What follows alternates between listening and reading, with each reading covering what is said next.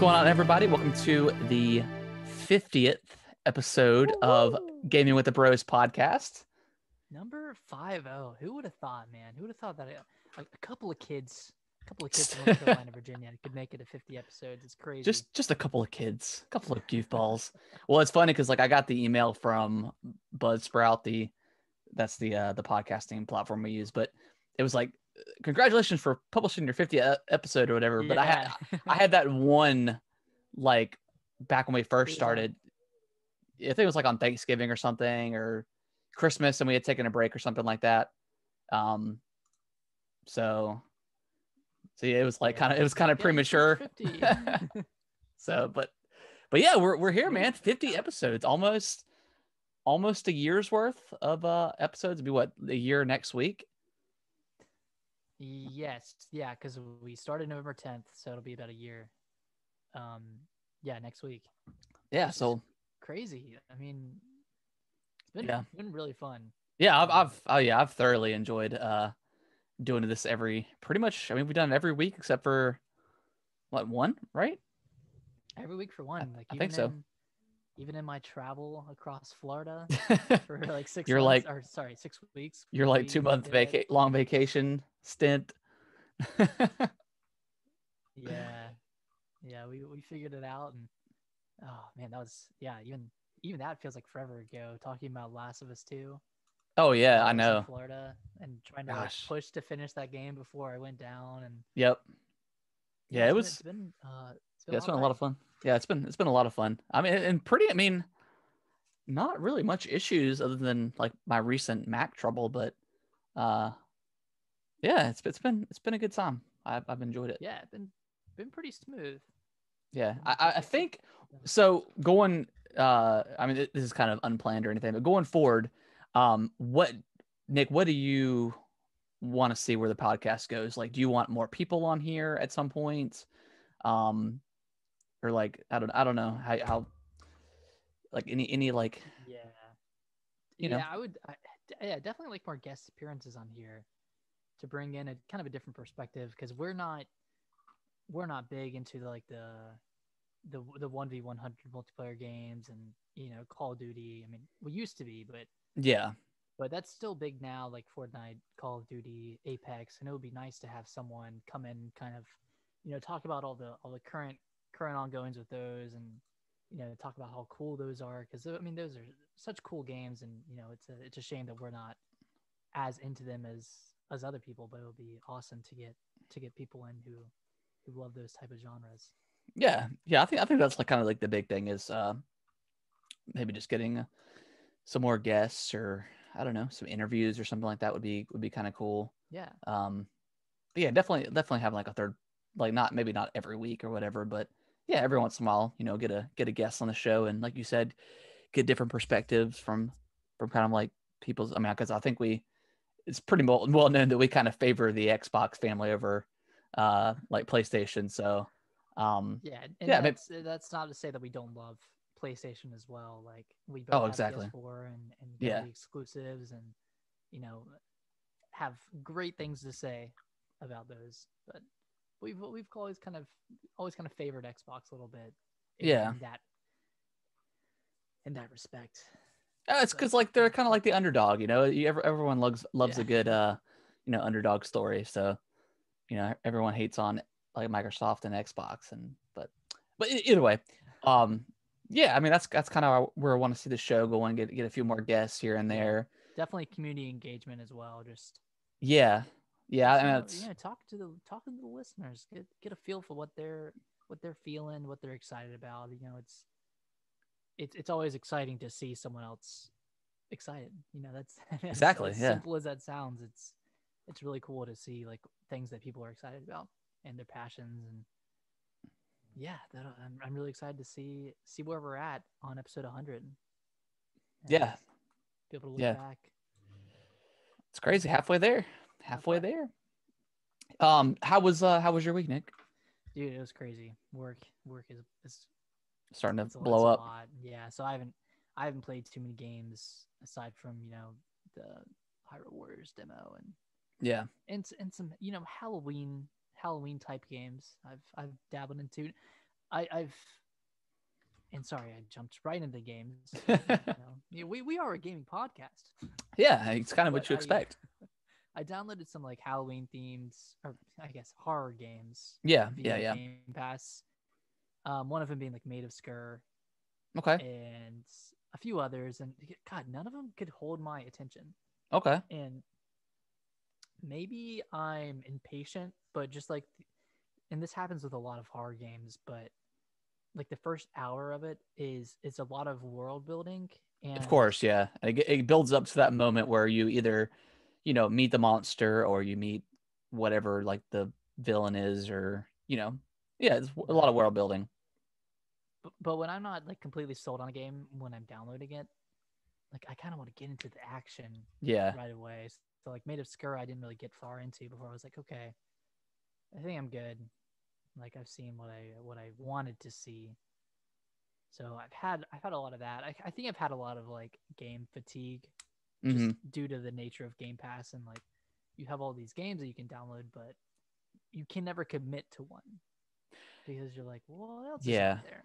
Yeah, because I mean, especially with like you said with Game Pass, like you don't necessarily buy these games, so like the You're not feeling of invested. the feeling of having to be invested because you spent money on this, it's just kind of not there. Because there's been a few games on Game Pass where I've downloaded and they caught my interest a little bit, but I ended up falling off and was like, you know what, I'm okay with not finishing this because You there's didn't buy it. there's more stuff. Yeah, I didn't buy it. There's more stuff I can play or try, and I don't have a ton of time to play video games all the time. So I like to make sure that the games that I'm playing, um, you know, pique my interest. Yeah, and that's it too. It's like I'll try a lot of games, and maybe 1 out of 5 games on Game Pass like sticks. Like Yeah. I'll come across like Final Fantasy 15, which I loved. Yeah, yeah. Um, but then I'll try something else that either takes longer to get into and longer than I'm willing to put in, or just just doesn't pique my interest, and that's fine. But I just feel like I'm kind of in a weird in between stage of games right now. After coming down from the sweet highs of Super Mario 3D Collection, Right. like what's next? Because we're coming up on next gen in a little over a week, and I just don't know what I'm gonna play until then.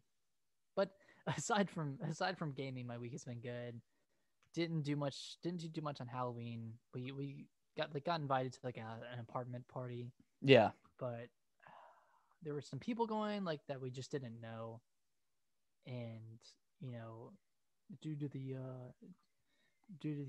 unforeseen circumstances of COVID and not knowing what people's day-to-day lifestyle is, for the people that we don't know, we just Right.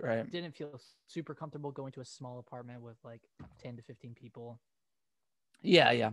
Yeah, I mean Yeah. it's still like as we're getting kind of used to the virus and stuff like that, like I mean other than your face mask, just having to bring that wherever you're going, like I kind of don't really think about it anymore. It's just kind of a part of our like our world now. And then like in like that situation that you were, thought about being in or whatever. Yeah, you kind of have to like step back and be like, oh, maybe this probably isn't a great idea. If I don't know these people and stuff like that. So it's like one common phrase I often refer to is like, sure, you might be over the virus, like you might be done with it, but certainly not done with you. yeah, And it could strike at any point. So and just the fact that cases are going up so much recently, and yeah, it's just kind of like a guilt that you feel. yeah, exactly. Like if you were to go out and have fun, I'd feel guilty about it because I know that people are sick, probably in part due to what I'm doing by just going out and having fun. And Yeah, because I mean, you're not gonna be wearing your mask when you're in there, right? I mean, having some drinks and stuff, like you're probably just not. It's kind of you're not gonna be worried about it. Yeah. Which is kind of like so.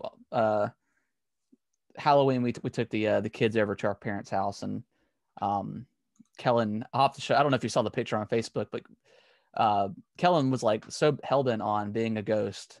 Oh yeah, I saw the ghost pic. So and then Brittany bought a sheet, and she painted the Boo face on it for Mario, and it actually turned out pretty good. Well, but halfway through trick or treating, he couldn't see very well out of the holes, so we took it off and like wrapped it around like a cape. But he had a blast. I mean, we didn't necessarily trick or treat for too long. Because there wasn't like a lot of people doing it. It wasn't like the old neighborhood where it was just like a madhouse for like 2 hours. But I mean, they got a lot of candy and had fun. And then we came back and the neighbors had bought in pizza or whatever. So we had a couple slices of pizza, and then mom and dad actually took the kids, and we were gonna go out to the local bar, the Deck. I think you've been to. That's where Dad had his. Yeah. But when we were riding through downtown, because I just wanted to see what it looked like before we actually, got an Uber and stuff, there was like a line out the door of like at least 50 people. So we were like, yeah, we're just gonna stay in. Like we ended up just we started like a fire and did like cornhole. Granted, it was like 45 degrees, but I mean it felt pretty good with the fire going and stuff. Yeah. And drank some beers and stuff like that. So and the Deck would have been a good place to be, right? Because that's like completely outdoors. And I'm sure that's why it was so crowded. Yeah, I mean, it's like they've got a lot of outdoor section, and then they've got the indoor as well. But I think bars are still you still have to do like half capacity or something like that, or quarter of it. So I didn't know how long, and they still close at 11 here. So I didn't know how long we'd be waiting outside in the cold. So we decided to kind of stay in and just chill with no kids. So still a good time. Nice. But yeah, I watched the 2018 version of Halloween. Okay, cool. With Jamie Lee Curtis. Gotcha. That's like that's like the pretty new one, right? Yeah. It's kind of like the sequel to the original. Right. Two Halloweens. It was pretty good. Yeah, they kind of like retcon the other ones that were kind of bad. So, oh man, Halloween 3 is still the black sheep of that. It's so weird, like series. The whole mask thing. Yeah, it was very weird. But it's the one I remember the most for some reason. That's funny. Yeah, it's so interesting. Yeah, it's that was a very. It's been weird though. Like, I mean, we did pumpkin carving. It just hasn't felt. I haven't really felt like I've been in the Halloween spirit. Which, like, I mean, after you grow up and stuff, and you don't have kids yet either, so it's kind of hard. It's kind of a weird period. Yeah, it's weird. It's like hard to get excited, and I don't know. It's just. And I also think like, and I had this like revelation the other day, but COVID is making everything feel muted. Yeah. Like, any excitement for Halloween is kind of like muted by knowing that you won't be able to celebrate like you could normally. So like I think normally I would like to do like pumpkin carving or decorate to some capacity. Yeah, because I mean we were gonna take the kids up to like Kirsty Valley, like our local. They have like a spooky woods and stuff like that, like a haunted forest or whatever. And we were gonna get tickets, but you have to come at like a select time and stuff like that. And the time that we were gonna go in was 4. Which would have been close to being dark, so we just kind of skipped on it. But yeah, it's just been kind of like you said, kind of muted. Yeah. Is trick or treating dying? It's tough to say because like last year where I live, there was like a really bad thunderstorm, so like Halloween was again like non-existent last year just because of the weather. I think we were able to hit like one house maybe. It's hard to tell because like I'm not trick-or-treating or anything. Yeah. So like I only do it because of the kids. But I mean, just at least where we were at and in our parents' neighborhood, and granted, it's not like the old neighborhood we lived in. There's a lot more older people there. But like almost nobody. Like it was like every 6th house or something where people had, their doors open for trick-or-treaters. And even then, and half of those just had a bowl sitting outside. So it's tough to say whether it's due to COVID and people just want to social distance, or maybe just people just aren't celebrating or care about celebrating. So I mean, there was kids out and stuff like that. So I don't think it's dying necessarily. It's just a weird year to judge it. It might be changing because I know a lot of communities do like trunk or treats, or they'll like line up cars or go to like a parking lot or something and have a big exchange there. So yeah. And then I know around here in like Arlington and DC, they all go to the mall. Oh, okay. And all the different like kiosks and stores in the mall are handing out candy. That's cool. So I think that's the big thing up here because there aren't like a ton of neighborhoods. Yeah, right. Yeah, so I guess it depends on where you're at. Yeah, but I think so. What's your favorite Halloween candy? I'm a sucker for Almond Joys. I love those things. Almond Joys, the hell? I don't really like coconut like that, but like I like those and like the Whoppers, like the little like chocolate malt balls or whatever. Yeah. Those are pretty good. And then of course I'm really not a big chocolate fan anyways, but like I don't know, Starbursts are always good. Mm-hmm. Yeah, 2-packs of Starburst. Yeah, little 2-packs of Starburst, or some Skittles. Skittles are always fun. So I like the mini in the chocolate realm. I like the mini Kit Kats or the Crunch Bars. Yeah, I had a Crunch Bar earlier. It's pretty good. Yeah, man. It's classic. People hate on Crunch Bars a lot because they don't classic. have like that. They don't have that caramel flavor. But caramel's overrated. Yeah, I think so too. And then non-chocolate, Skittles or Starburst. Sour Patch Kids are always a win. Oh yeah. Yeah, I like any like non-chocolate candy, aside from candy corn. Yeah, candy corn is disgusting. Die in a fire. Yeah, that stuff is disgusting. Oh man. All right. Wait, how was your week? Oh, it was good. I mean, other than like when we did the Halloween thing. Yeah. And then just another kind of normal week at work. So another week in life. Yeah, another week in life of working from home. It's great. But yeah, let's jump into what we've been playing. Like you, I haven't been playing a ton. You had mentioned Hollow Knight last week, so I picked it up again. Whoa. And there was this one part that I was getting really frustrated on. Was it a boss? No, it was just a platforming part. Okay. I was getting really frustrated, and I just about put it down for good. And then like I ended up beating it or finishing that part, and then I've kind of where I got to, I've opened up, and there's a lot of areas for me to explore. So I think I'm like towards the end of the game. I'm about 15 hours in, 16 hours. Wow. So I'm thinking I'm like getting close to the end. I just got the dream nail, if you remember that. Mm-hmm. So I think I'm getting pretty close-ish to the end. What was the platforming part, if you're able to explain it? It was it's after you get the super dash or whatever it is that like just pretty much like shoots you across the screen, which is awesome. Mm-hmm. But it was just a part where you had to do that, and then you hit like this I don't know, piece of land, and there's spikes everywhere, and you have to like jump over the spikes and then land, and then super dash in between like two of like the flying monsters, I guess. I can't remember what they're called. And then at the very end of that, there's like 5 of these flying people, and you have to jump down and like do like the sword or like the nail jump or whatever, and you have to do that across. It was kind of frustrating. Oh man, I don't remember that. Yeah, it's optional. You don't have to do it, but I didn't really know where I was going, so I felt like I had to. And then I think you ended up getting a charm or something, so it was worth it. But it was just like really frustrating. And then finally I figured out where to go. I had to look up a guide just to see, because the game's not like super. It doesn't exactly tell where to go. But I am I definitely want to finish it, and then I'm really excited for was it Silk Song? Silk Song, yeah. Yeah, and then I was like, man, I really want them to make more Ori, because I just love these style of games. They're just so much fun to explore. Yeah, Ori and Hollow Knight are like, they're pretty similar in terms of but I've kind of been longing for another game like that. Yeah. Since I finished Ori. Yeah.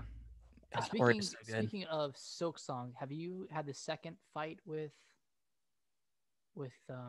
that character yet? Maybe, I don't know. I just remember having a lot of trouble on that one. On this, what was the fight? What was the name of it? Well, it was that the main character in Silk Song, like the person with the needle, the girl.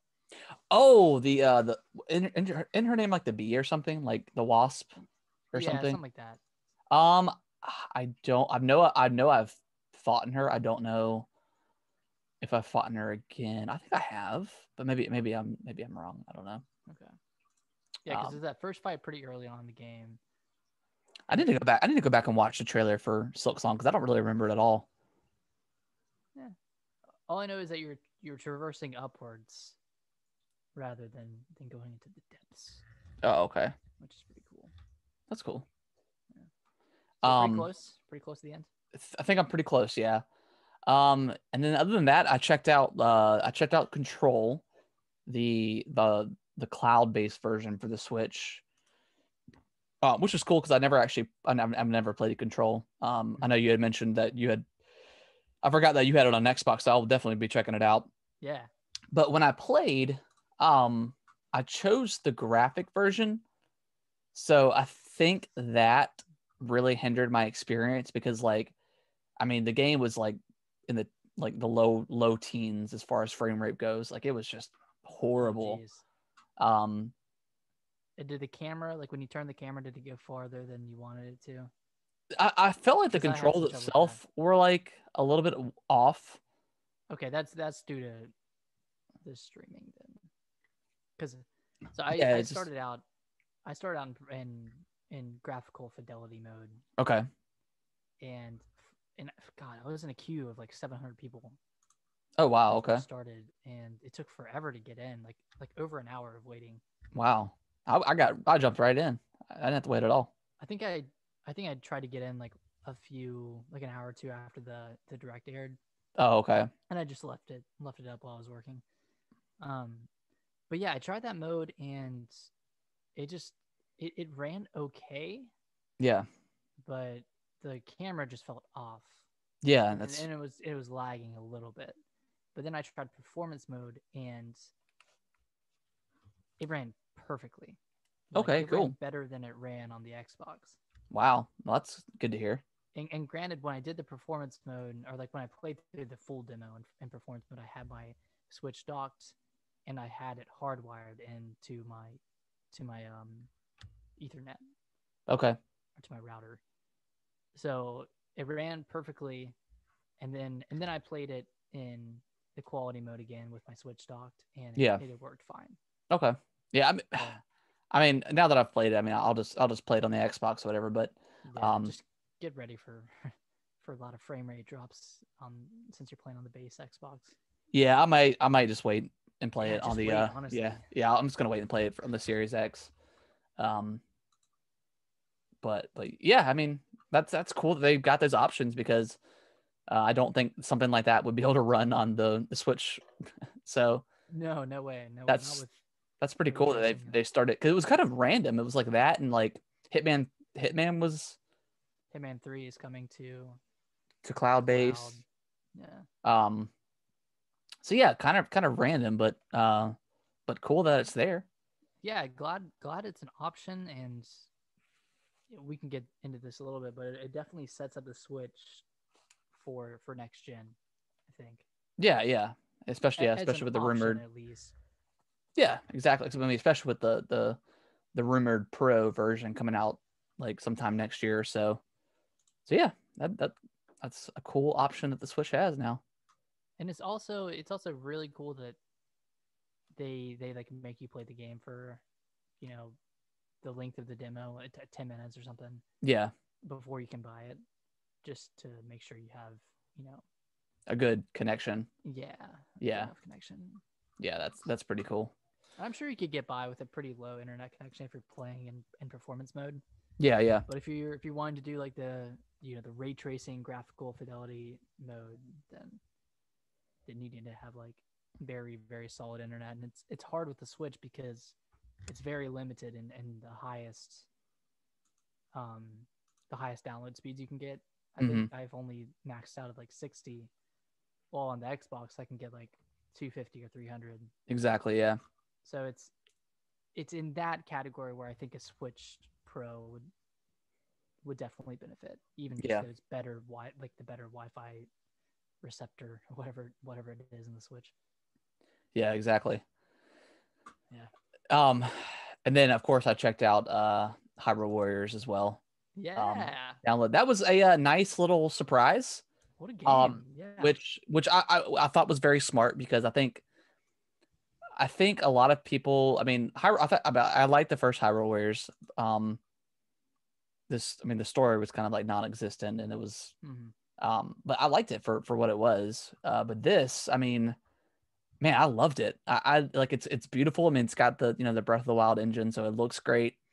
Um, all the cutscenes and stuff are really nice too. It just looks really cool. Yeah, kind of unexpected. And then as far as gameplay goes, I mean, you got to play as Sheik, Zelda, and Link, of course, and they all have like different abilities and stuff like that. Yeah, Sheik, right? No, it's Impa. It's Impa, right? Impa.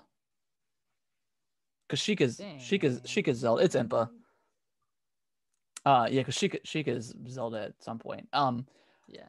But they all have like different abilities, and they can all use. And it's cool that they still incorporated the tablet or whatever. I forget what they call it in the game, but you can still use like stasis and uh stuff like that, the magnet stuff. So yeah, it was nice to have all those options. And I mean it's like a Hyrule, like a a Warriors game.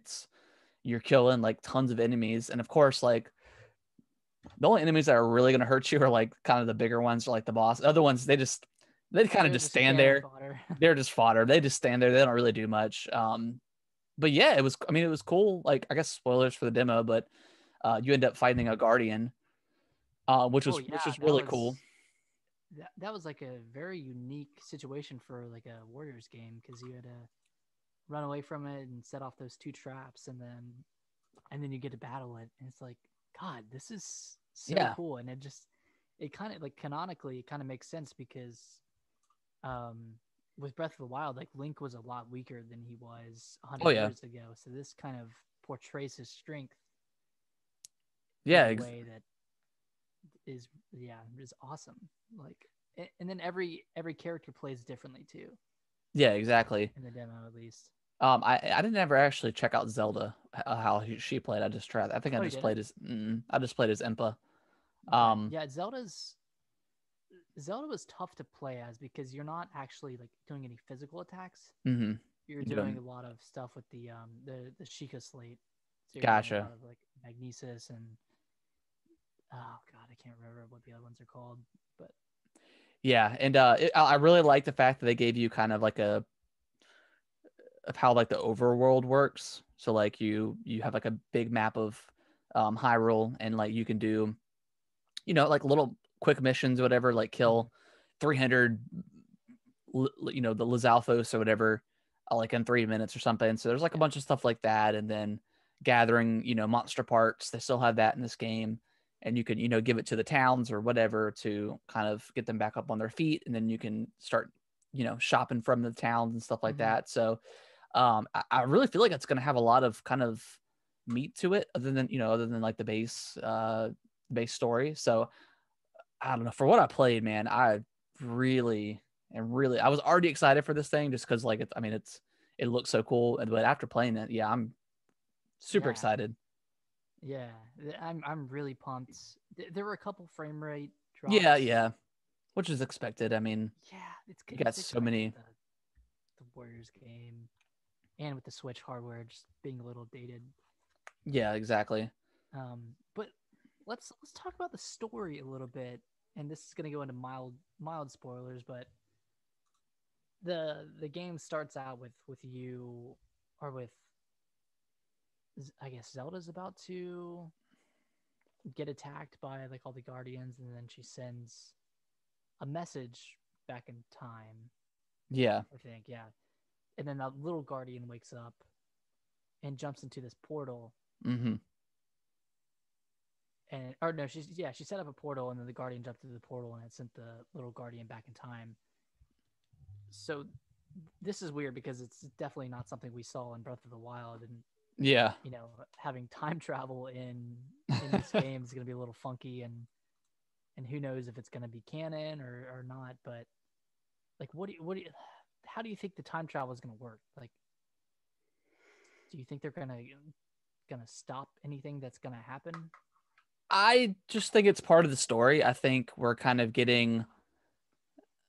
I don't think it's gonna change like how Breath of the Wild started, or like change that. Like, you know what I mean? I don't think it's still gonna end the same. I still gonna think. I think it was just part of the story. Yeah. I could be wrong. I mean, this might be like its own separate, completely separate universe from, what we know of in Breath of the Wild. So I mean, it could be something on its own, but I don't think they're gonna change the story of the first Breath of the Wild at all. But I don't know.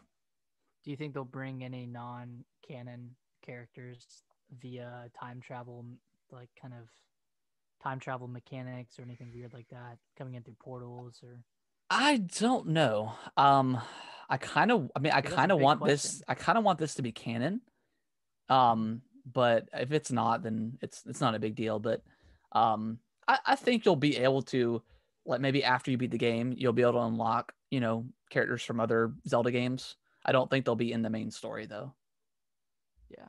I think it'll just be like its own. Yeah, that'd be a good way to do it, right? You could just you unlock them at the end, and then you could play the game with them or something like that. Yeah, exactly. Isn't canon, but you've already played the canon version, so it doesn't matter. Right. Something I've been thinking about, and I think would be really cool if the game ended this way. But like, so we know how it's supposed to end, where Ganon wins. Yeah. I think it'd be really cool if obviously the sending the Guardian back in time doesn't work and they still lose, but for the last battle, you get to play as Ganon. And that'd be pretty cool. And you and just like wipe everyone out. That would be pretty awesome. Play as a guardian or something like that, and go through and just demolish everything. I think that would be 10 cool. 10 out of 10 ending to a game. Yeah, that'd be super cool. I mean, they can, let us play as a guardian or something like that. That'd be pretty awesome. Yeah, play as like your worst nightmare in Breath of the Wild. Yeah, that'd be pretty sick. But yeah, I'm super excited for it. It seems like it's gonna be a lot of fun. So I'm also kind of glad that, and this is a news piece for us, but kind of glad that Cyberpunk got delayed, because now I won't feel obligated to rush into that game. Exactly, yeah. Or to go from Cyberpunk to Hyrule Warriors. I can just kind of enjoy this game through and through, because I'm sure it's going to be like a long game, kind of like the first Hyrule Warriors was. Yeah. Just have a lot of content. Exactly. Yeah, so really excited, man. Really, really pumped for this game. Yeah, I am too. Yeah, I'm. It was a cool announcement when it got announced, and it was like kind of like a nice surprise. But yeah, after playing it, I'm pumped. I'm pumped for it. Yeah, even more so than I was before. Anything else you've been playing? Yeah, actually, I dove into Prey. Okay, cool. Was this the first time playing Prey, or? No, I had played it, and don't tell anyone this, but I used GameFly in 2017, and I went to send the game back. Yeah. And they said they didn't receive it. Okay. I was like, well, I sent it. Because I sent it through the mail, or I put it in my like drop-off box at my apartment community. Yeah. And they're like, yeah, we didn't get it, but it's okay, don't worry about it. And I like went and checked my mail one day, and it was still in there. Like the game was still in there, and I think I had already canceled my subscription at this time. Yeah. Whoops. I'm just gonna keep it. Yeah, why wouldn't you? I mean, it's on Game Pass now, so I mean. Oh, it is. I think it is, unless they took it off. It's not on Game Pass. Oh, they took it off? I guess, yeah. Okay. Yeah, because that's when I played it, I think sometime last year. I played it through Game Pass.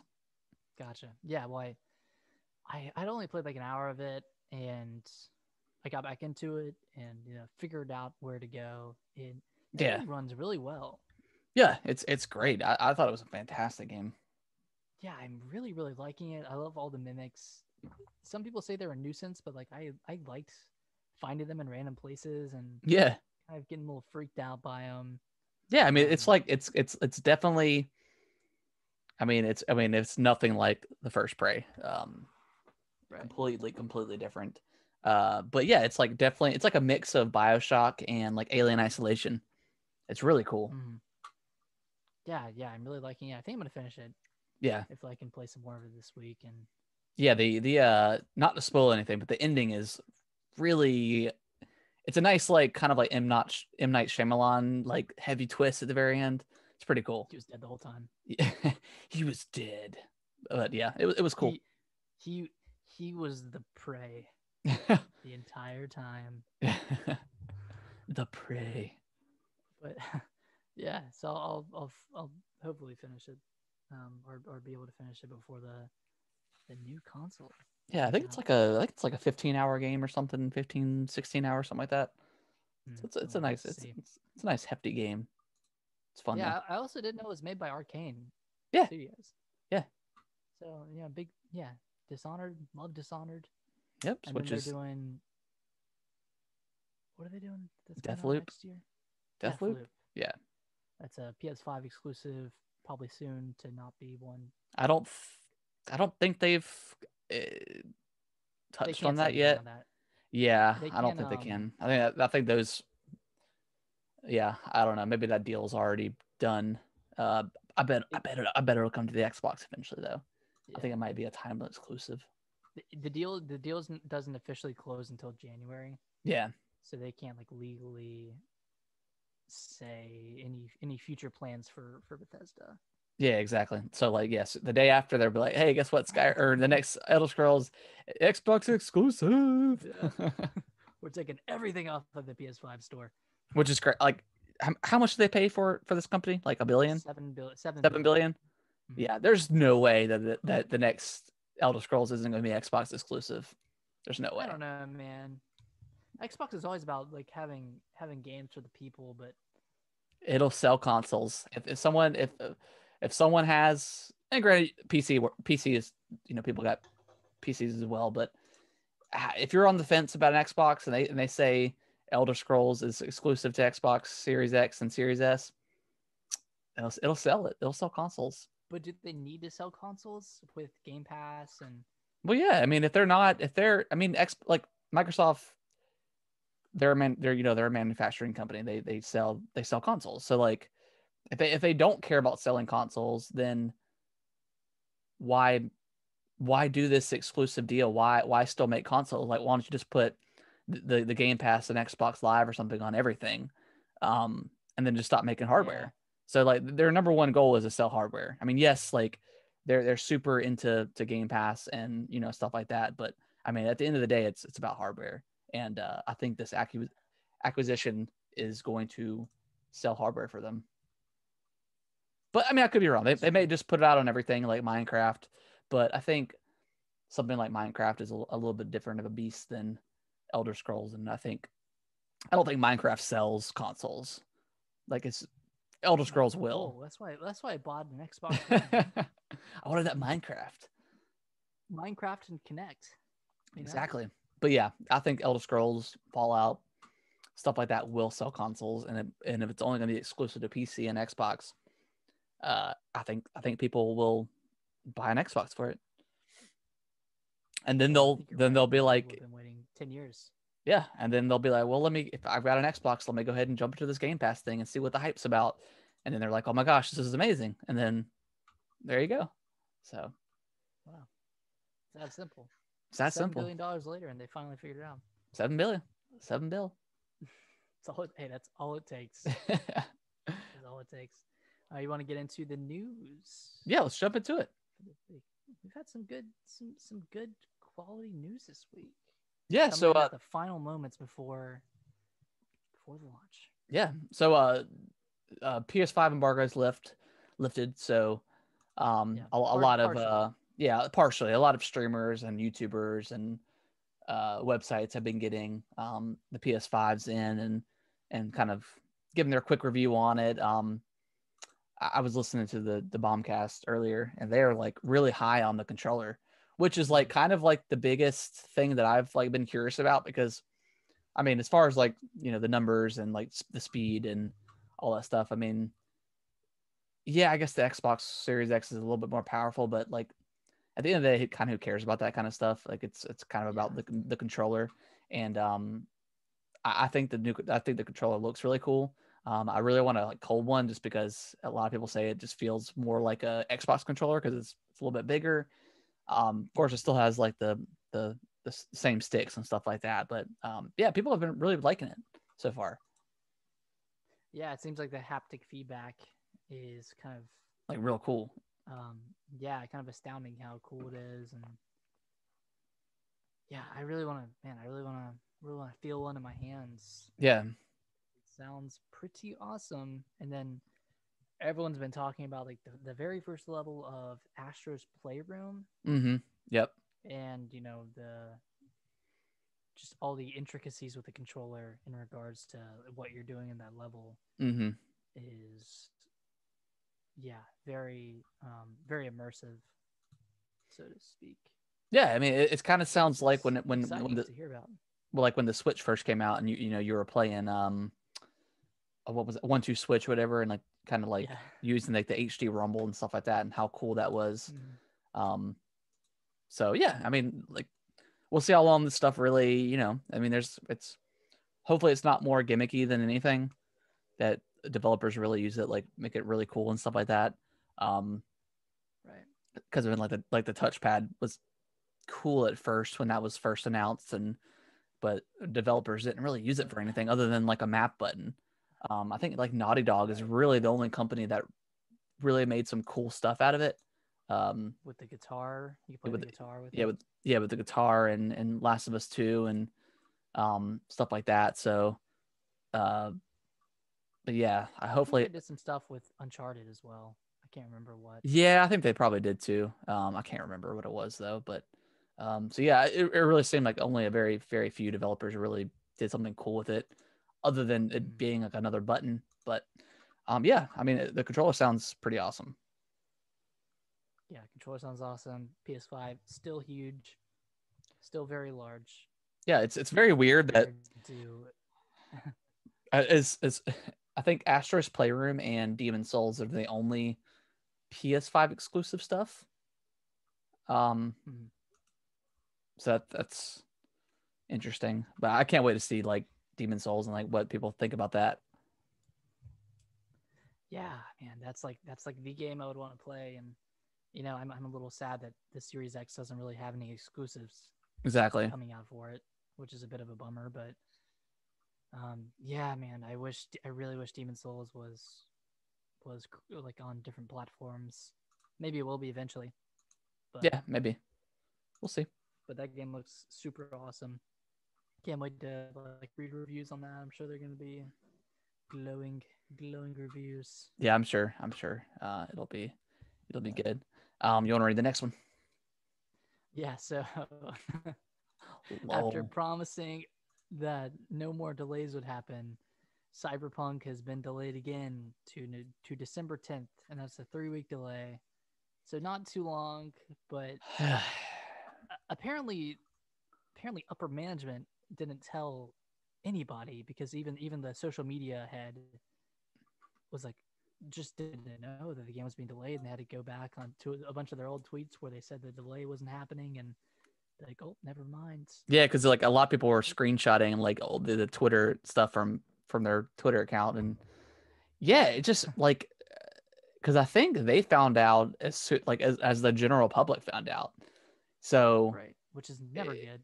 Yeah, that's just bad management. And I really do feel for the employees, because they've already been on like super crunch mode, of course, and they've probably been on crunch mode all year. So now it's another, 3 weeks or what was the original launch? November 7th. What was it? November 9th, 7. 19th. Okay. So yeah, like another 3 weeks of like just hardcore crunch, right around the holidays. So I mean that I feel for him. That sucks, man. I don't know, man. That really sucks. I know this game is super hyped on, but I just like I'm at like a 0 now. I think I might just wait until we have been kind of texting back and forth earlier about it, but yeah, I think I might just wait for this game for it to come out on like officially on next generation, because I just don't have any hype level for it at all. Like I already didn't even when it was supposed to come out back in April. So yeah, I don't know. Like I've seen, like I've kind of haven't really been keeping an eye on this game. I haven't seen every video there is out there for it. So yeah, I mean, I know it's CD Projekt Red and they did The Witcher, which was incredible, but yeah, I don't have any interest in this right now. And maybe that'll change when it comes out, but just all these delays, like it kind of, I mean, I don't know if I'm necessarily worried that the game is going to be bad or anything. But yeah, it's a super buzzkill. Like, and for someone who didn't have any, I wasn't like super hyped for it. Like I just have zero hype now, Yeah, it's tough, man. Like, I think I like this game a lot more in theory. Yeah. Than I actually do when watching gameplay videos. Because like a Cyberpunk world is cool, but at this point it's already kind of overdone. Mm-hmm. Like Watch Dogs does a lot of that kind of stuff, and I can't think of any other games off the top of my head, but just that kind of like weird, like neon kind of edgy game, and I feel like Cyberpunk is like relying on that and leaning into it a lot, and I'm excited for it. I just don't. I don't know how much I'm gonna like it. Yeah, I mean, I'm sure if once I play it, I'll like it, but just I don't know. I just don't have any hype for it anymore. So it's just I'll probably just wait and see the reviews first, and maybe catch like a stream or something of somebody playing it and just kind of see what it is, and then I might pick it up based on that. But I do not think this is a day one for me. So I don't know. And for those of you who are wondering, like, oh, but this game went gold. Well, apparently that doesn't matter because day one patches are going to come in super hot. Especially current gen, because current gen is what's causing the problems, and obviously performance is a big issue with current gen with a game of this size and capacity. So it sucks that this game is being delayed because of current gen, when in all sincerity they could have just released the next gen version on November 19th and then released current gen on December 10th, and it would have been fine. Yeah, I think people would have been okay with that, because with there not being much, I mean, people are gonna be hungry for something new. So after like the initial launch of these of the next gen, and people will get their Demon Souls and their Spider-Man and stuff like that. Like people are gonna be itching for something to play the following month. So yeah, that makes sense. But who knows? Who knows? Who knows? Who knows, man? And then of course their stock is also down like 25%, which makes sense. I mean, they've had so many delays this year that so that makes sense. All the reports on Insane Crunch have been exactly as well. Far Cry 6 got delayed until next fiscal year. I think it was supposed to come out in February. So I think Ubisoft's fiscal year is from April to March. So that could be, like literally any time between April and March of 2022. So, who knows? I didn't think that this game was going to come out in February. It kind of seemed like too soon after them announcing it. Right. I'm thinking it's more going to be like an October game next year, but who knows? We might get a little bit earlier. What else got delayed? Tom Clancy's something Quarantine got delayed. Oh, the expansion to Siege. The Siege Quarantine, whatever, that expansion got delayed as well. Which Siege is now on on Game Pass. So I was kind of wanting to try it. Maybe. Yeah, me too. I was like, yeah, maybe I might check it out. It's gonna run at 120 FPS on Nice. the Series X. Sweet. And PS5 probably. Yeah. Sweet. All right, well, let's dive into this Nintendo Partners that we got. On either Wednesday or Thursday of last week. Can't remember which day, but this was a pretty good Partners Direct, and it is the last one that they're doing. Yep. And in my opinion, they kind of went out with a bang. Yeah, it was really good. It was a surprise as always. And yeah, it was a good one. I was pleasantly surprised. I mean, we got some more information on Bravely Default. We got kind of like a look at all the what are they called, asterisks or whatever, but they're like the jobs. Got to look at that. It comes out in what, February, right? February 12th, maybe. Yeah, something like that. Sometime in like mid. Okay. So I feel like that's like a good spot for it, right? From 2020, but yeah, I mean that's not bad. Yeah, I think that's a good spot. I mean, we got that coming out in February. Then we have Super Mario 3D World coming out in March. Mm-hmm. So yeah, it's a good time for it. Good time. Yeah, so I might. Pretty excited. I mean, they have like. Go ahead. What was that? You go ahead. So you go ahead. No, I wouldn't say anything. Your mic had kind of like glitched out. Up. Yeah, I can hear you now. Yeah. But go ahead. Sorry. No, the Bravely Default team got. Oh my god. No, you go ahead. No, the Bravely Default team got 20,000 responses from their survey. Yeah. So, yeah, they've obviously implemented some changes, which is good. I mean, I didn't love the demo because it was a little hard and a little grindy for a demo, but yeah, that's what a lot of people responded. So that's cool. It's cool. Yeah, so it's good they're taking that into account. Exactly. All right. What else? Am I on a little bit of a delay? I might be on a delay. You might be. All right. Respond as soon as you hear this. I hear this. Yeah, this is like it's like a 3-second delay. Oh no. Okay. All right. Well, we'll go from here and figure it out. Okay. All right. So what else? We got the announcement of Control, the cloud version coming that we talked about earlier, Hitman as well. We got to look at the third No More Heroes, which I've never played any of the No More Heroes games, which 1 and 2 are also on the eShop now. So if you've never played them, you can purchase them. But how did you like the from what you saw?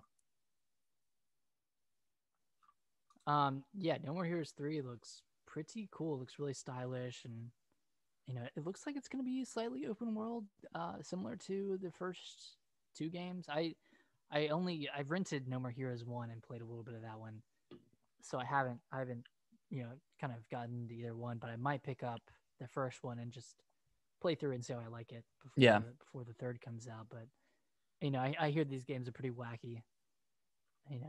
Yeah, that's what I figured. Humor, yeah, a lot of over the top action, and yeah, I'm kind of excited. Just excited for this game to finally come out because it's been a while.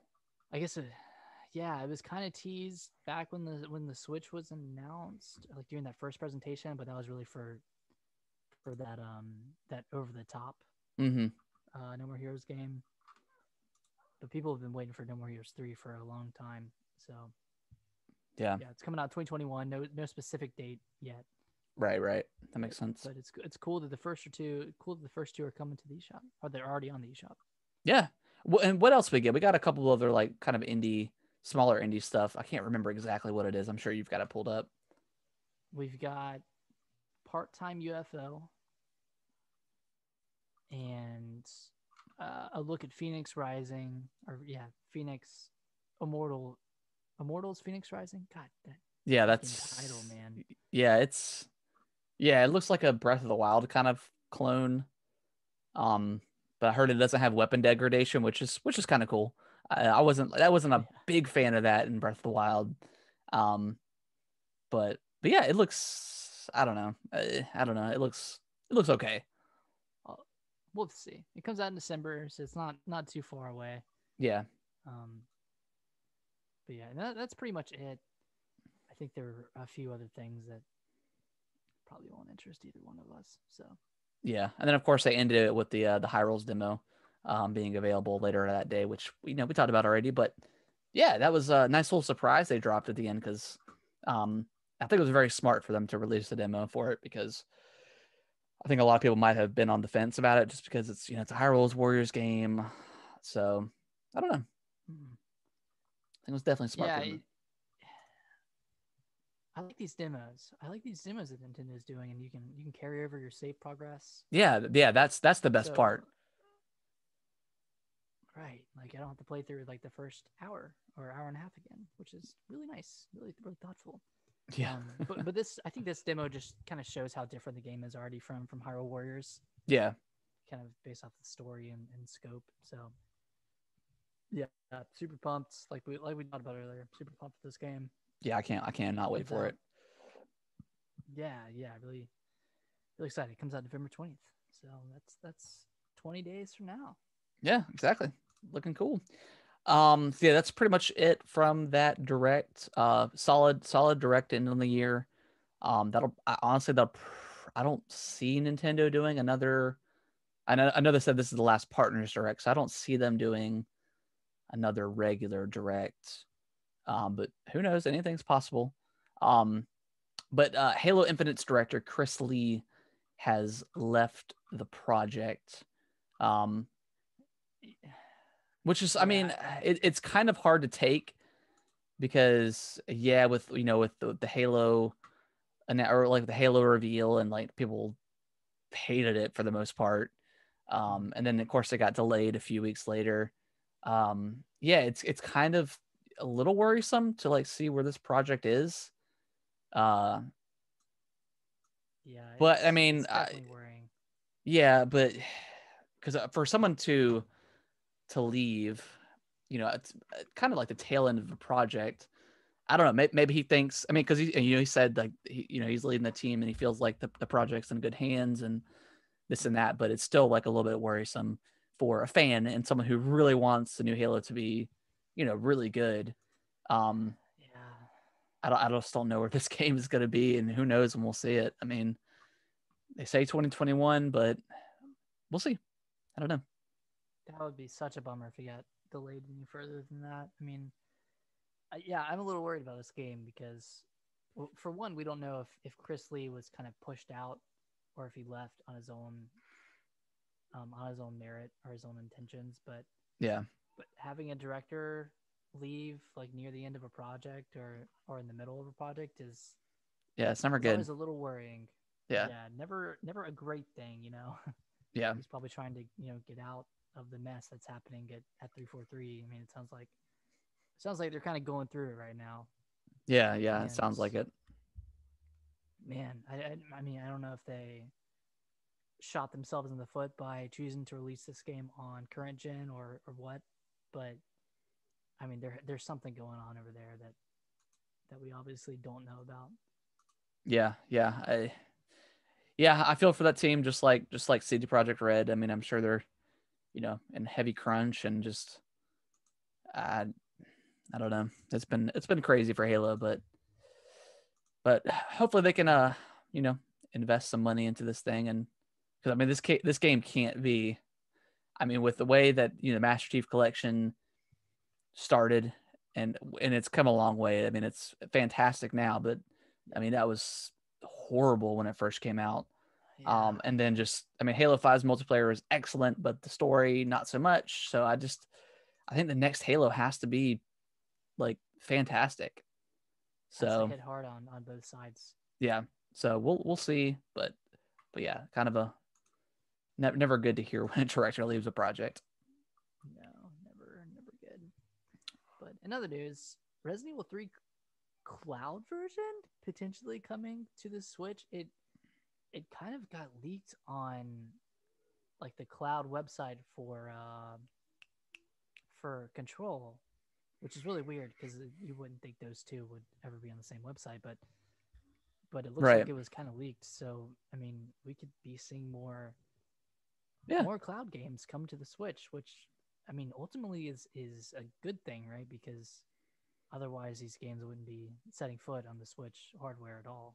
Yeah. No, that's cool that they can, I mean, more ways for to games to get to come to the Switch. So yeah, I mean, I think we'll really see how well these, Control and Hitman work, and then I think more developers will probably, you know, um, jump on board and get their games that would never be able to run on the Switch properly, into hands Yeah. of Switch owners. So that's cool. Yeah, and this has kind of been happening in Japan for a while because they had RE7 Mm-hmm. and Assassin's Creed Odyssey on the Switch Yeah. via cloud. So, I mean, people know it works, and with XCloud and Stadia, like obviously something's going right. So like having this cloud capability for the Switch kind of sets it up to compete Yeah. in next gen because you can just make the game available on the cloud, Exactly. like potentially like Cyberpunk available via cloud on Switch, or somehow they port it over. I mean, I don't know. Yeah. You just wouldn't be able to play this thing like, obviously like in a car or something where you don't have access to Wi-Fi. So that's like kind of like the only bummer with cloud-based services and stuff like that. So, Yeah, but and this question I kind of posed for the end, but I can go ahead and ask it now. Do you like the concept of cloud gaming on the Switch, and would you like to see more games in the future? If so, which games would you like to see? yeah, I mean, like if it works and it works properly and you kind of don't really see like any hitches or anything, then yeah, I mean, bring whatever works. Like I just said with the negative, just you have to be online to do it. So, you're going to have good Wi-Fi, or if you have the capability to hardwire it into your network, then do it that way. But Mm-hmm. um, yeah, I mean, as far as what games I would want to see, I don't really know because I mean, most of the games that I probably would want to see on the Switch, I've already played, and I don't really double dip too much. Um, Yeah, I guess this would be more appealing to someone who just has a Switch. yeah, Or like what games would you want to see on there? Um, yeah, that would be no way of being able to, something like Cyberpunk or something like that, where you might be hyped up for it, but you can't. Obviously you can't play it on the Switch because there's just no way that's going to run it. Or I mean, maybe making the ability to have your current games run on like cloud, like instead of having to have them downloaded to your Switch itself, maybe have that option. save some Would be space. cool. Yeah, save some Yeah. space. Um, but yeah, I mean, I think cloud gaming is just that's kind of the future, and it seems like everybody's kind of getting on board with it and having their own cloud services and stuff like that. So Mm. yeah, What about something like Call of Duty, Warzone, or Apex Legends? Like, do you think those would work on cloud? Like, can you stream a multiplayer game? yeah, I think so. You think so? Okay, I just haven't heard of that much from Stadia or I guess any of the other cloud Yeah, I services. know. I know. Like Stadia has multiplayer games on there. I don't know Okay. as far as like fighting games. I don't know how much of a lag that would be, how much that would affect it. But yeah, I'd imagine like something like Warzone would be able to run. And I'm surprised. Like I'm kind of surprised that it already isn't on the Switch. But maybe it's just too much of a beast to run on Switch. Yeah. But I mean, especially it being like a free app or something, you would just download the starter or the launcher for Mm-hmm. it, and then just obviously just stream it from there. But yeah, I mean, something like Call of Duty or Or you need a connection anyways to play yeah. it. So Like yeah, why not? You know? yeah, that'd be cool. Hmm. Yeah. I kind of hope we'll see more of that in the future because that'll just open the platforms up so much more Yeah, exactly. for that. Yeah. All right, you want to go ahead and read Um. the last story? Yeah. Last story. Retro Games is expanding their HQ with a roughly $500,000 investment, and they've also hired a rock star vet to come onto the team. So dude, they're on a freaking hiring spree, getting everyone from everywhere coming in and working on their game. And it sounds like this game's like still in pretty early stages to me. No, just refresh my memory. What does Retro Games make, or what are they making? Oh, sorry, they make Metroid. Okay, Metroid okay, 4, Metroid okay, Prime cool. 4. Sweet. Yeah. So that's I mean, that game got kind of restarted in January of 2019. Yeah. No, it's been in development for 2 years now.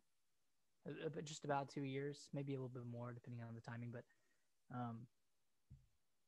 yeah, that game still could be in early development based off of their hiring spree. Yeah, I wouldn't imagine we see this game for another 2 years or something like that. Do you think this game would be like a Switch Pro launch title or like a Switch 2 launch title even? I don't know. I mean, I think the Pro is going to come out next year. Okay,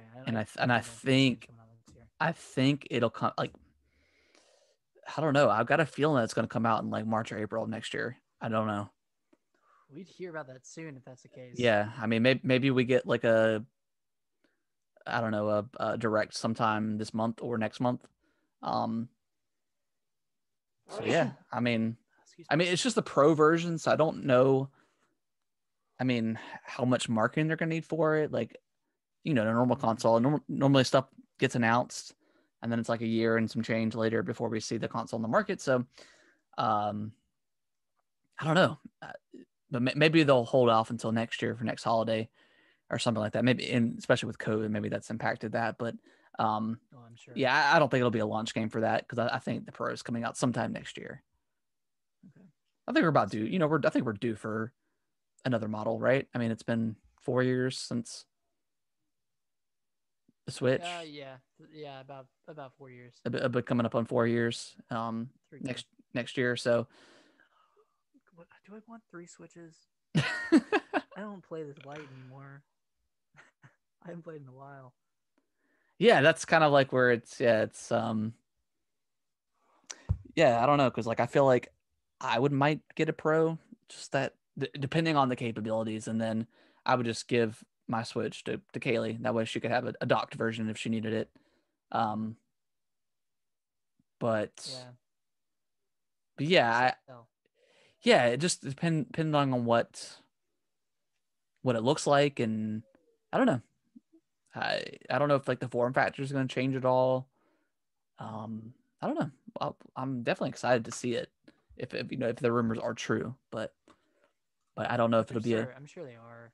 Yeah, I don't know if it'll be a day one for me, because I don't imagine they're going to have like an exclusive game. Like I don't think like Breath of the Wild 2 would be exclusive to this thing. That would just be insane. But yeah, I mean, if it's a more powerful system, I'd like to see what it looks like. Right. I don't know. Like, I kind of wish they would just go all in on a Switch 2 at this point and kind of be caught up in terms of a generational leap.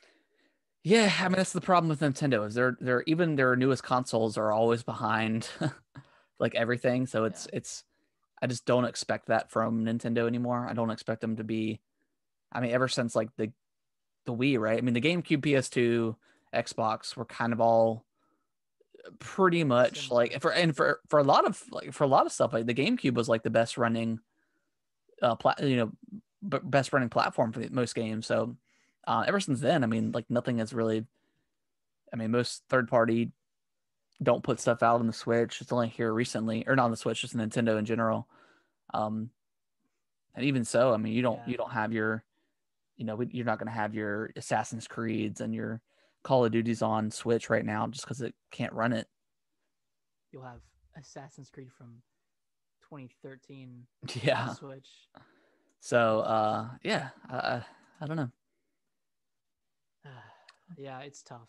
It's tough being in their spot because the Switch is doing great, but they also have to think about next gen in some capacity, even if they're not meeting those power thresholds. They still at least got to compete in some way, I think. Yeah, but maybe I just don't. I mean, I don't think the next console is going to be called like, or the next major leap is going to be a Switch 2. They'll do something different. I think they'll probably definitely have like it'll be similar to the Switch, because I mean the Switch is just such a cool thing and it's taken off so well.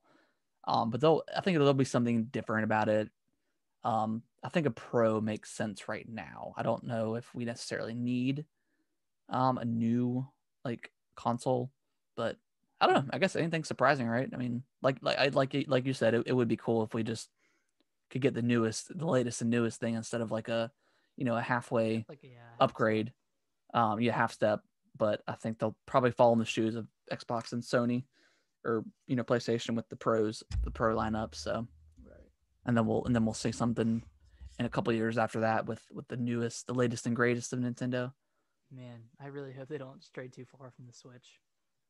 Yeah, I don't either. I think the Switch is pretty awesome.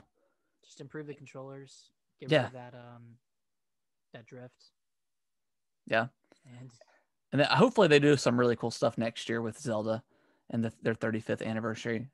Yeah, man, that's coming up pretty soon. I think we're and gonna and hopefully we get like, stuff. I mean, because like I'm assuming COVID probably affected it too, but like we got the Mario celebration so far into the year. Like I really hope we get like a nice staggering of games. Like maybe sometime in like February, March we get, I don't know, Ocarina of Time, or Majora's Mask or something, like a remake or whatever, or a collection. I don't know. I think we'll get a collection of Probably, yeah. of Ocarina of Time, and they'll probably leave out a game, and people are gonna get mad, and then they'll have Skyward Sword HD as a separate game for $60. Yeah, I think they'll I think that's do how that. it's gonna go. Yeah, we'll get the Skyward Sword, remaster, and then maybe the year ends with Breath of the Wild 2 or something. That'd be super cool. So Yeah, my question is, would they bundle Wind Waker and Twilight Princess HD together, or would they just sell those separately? I don't know, because I mean, what you've got, right? Ocarina of Time, Majora's Mask, Wind Waker, Twilight Princess, and then Skyward Sword as like the 3D Zeldas. So I mean that's a lot of games to bundle together. And it's not like Mario. Mario's not super long game. Like 64, I mean you can beat that like under 5 hours if you really wanted to. So Right. They're not super long games, but these games are a lot bigger, a lot longer. Do you think we'd just get a port of Ocarina of Time and Majora's Mask, or do you think we'd get a remake? It's interesting. Maybe they'll open up like maybe they'll unlock the Nintendo, like the 64 collection for like uh Nintendo Switch Online, and then they just add like Majora's Mask and Ocarina of Time, or like one of the first games added or something like that in celebration. And then maybe we get like, I don't know, Wind Waker and Twilight Princess bundled together, or maybe we'll get them all separate. I don't really know. I just don't know if they can get away with doing Wind Waker for $60 again. No, I don't think so. 3 times, yeah. I don't know if I would want. Dude, I don't know if I can, because I got Wind Waker for the Wii U, so like, and Twilight Princess, so it's hard to justify paying it again. But if they're bundled together, I don't know. It's Zelda, so that's the shitty part about being a Wii U owner, is you kind of, it's like, yeah, I've already played these games before. Why are they getting re-released?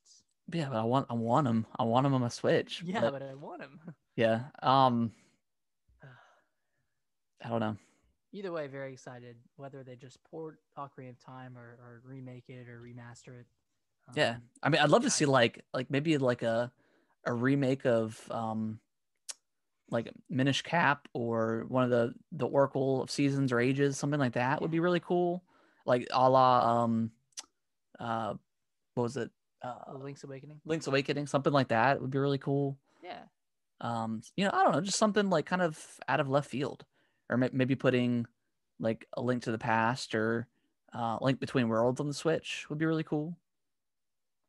Yeah, I definitely think they have more opportunity with the Zelda anniversary than they do with Mario, in terms of like what they can do with like art style or remakes and ports. And there's just a lot. There's a lot of like a lot of Zelda content that can be brought over. Yeah. Switch, whether it's through Link's crossbow training, like that would be a nice little. Dude, hell yeah. Hey, that should be like the only thing we get for the entire anniversary. Happy 35 years. Here's Link's CrossFit training. They call it Link's Crossbow 35. You play against 35 other players and you're just trying to snipe each other from across Hyrule Field. That'd be pretty awesome. I'd be cool with that. I think. Oh wait, speaking of 35, do you think we'll have like a Zelda dungeon crawler 35-esque game? Or do you think I don't know. Intricate or complicated? Yeah, I don't know about that. Okay. I mean, maybe. I mean, I don't know how they would do it. I mean, obviously they would do it like 2D or whatever. But I mean, none of the other Zelda games are like on a like Mario, other than Zelda 2. So you could do Zelda 2. Yeah, I don't know. I don't know if they would be able to get away with that or pull that off, I should say. But yeah, I mean, 3D. Like, I'm excited, man. It's 35 years of Zelda, so I mean, hopefully they do something. Hopefully they got some really cool stuff planned. Right. I'm excited to see what E3 next year looks like if E3 Yeah. happens, because their booth will be top notch with Yeah. Zelda 35th.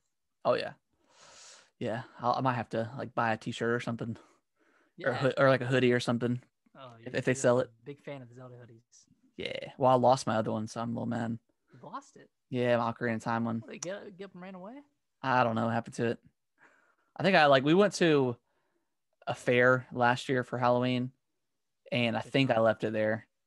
Damn. Yeah, I'm bummed. But Sucks. Oh well. But yeah, I think that's going to wrap up the show. 50 episodes, man. Feels good. 50 episodes. The next time you'll be hearing from us, it might be the eve of the Series X launch. So is that what we're gonna plan on doing Tuesday night? Well, eve will be Monday night.